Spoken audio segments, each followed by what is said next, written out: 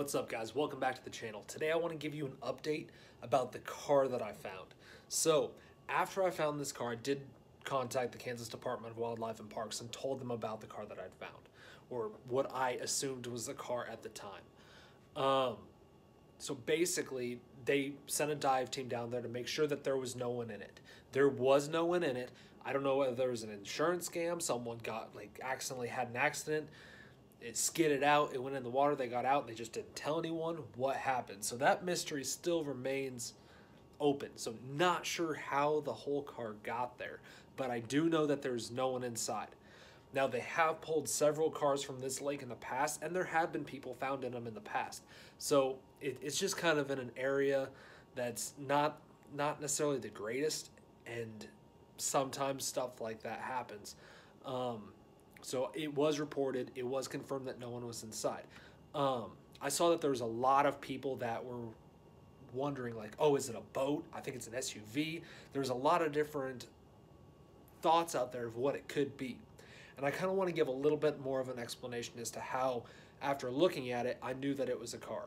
So the first thing that you got to keep in mind, I've had a ton of experience on these graphs. This one graph that I took the screenshots with, I currently have 1,010 hours on that unit of, I mean, some of it's sitting there, but a lot of it is me idling, looking at different things on the bottom, interpreting what they are, from rocks to brush piles to trees to stumps to, in this case, cars. You'll see tires on the bottom. Tires are actually very, very common. For whatever reason, people just dump tires in all these lakes. And so just a ton of time looking at different things and really interpreting these objects in a different way. But I felt like the shadow aspect, a lot of people didn't fully comprehend as to well, it doesn't look like a car. It looks like either a canopy on a boat, or it looks like an SUV or something like that. So I want to do a little bit deeper dive into how these shadows are affected by depth finders. But first, so one thing to keep in mind, it's not an instantaneous picture. The whole thing isn't instantaneous. It's like you're taking a panoramic shot with your phone. So it tells you to rotate the phone slowly. So it's literally taking that picture at that instantaneous point as you transfer it across as you kind of rotate your screen. So it's just like that, just scanning across the bottom.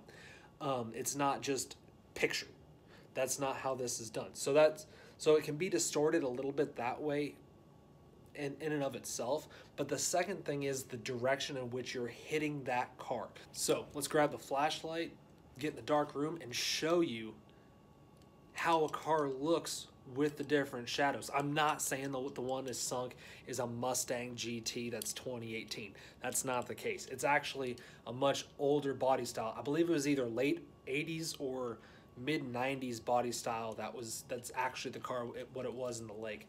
That's what the diver had said after they dove down. Now obviously right now they're not going to pull the car out because it's 1 degree outside. It's been that way for a week, and actually tomorrow's low is -18. So probably not going to get this thing pulled for a while. But let's look at different angles of from a much smaller scale and see how the shadow is affected from different angles.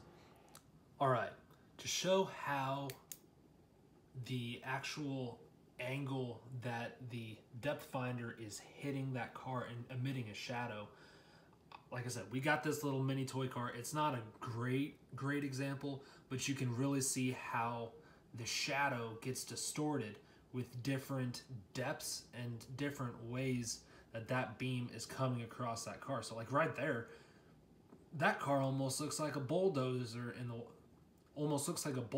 water based off of just kind of the direction it's hitting. So just kind of going from that back part, and you can see how just different angles really affects the shadow of it. There, you can see through it, but it doesn't necessarily, you would never think that that's a Mustang GT down there on the bottom based off that shadow.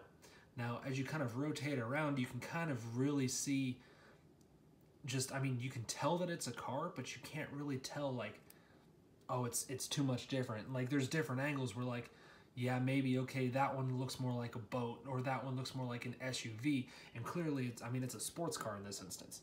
but you can see how as we kind of get lower, that gets distorted, but you can still see through the windows exactly like how those pictures on the car on the depth finder look.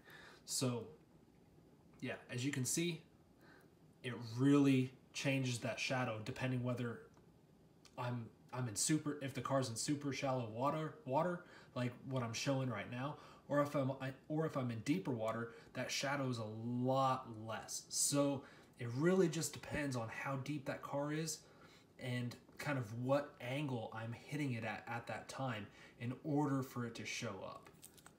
All right, guys, I hope that was a little bit clearer after that little demonstration that I had with the model car. So as you can see, man, there's a lot of different angles that can make that car come off and just kind of look different under the water. And I totally get how a lot of people look at it and be like, well, that looks like an SUV to me. That looks like a boat. That looks like this. That looks like that. I get it. Now, going forward, I don't know if they're going to be able to pull this thing out. I don't know if there's a dive team that's wanting to. I don't know whether it's insurance fraud or what's going on with it.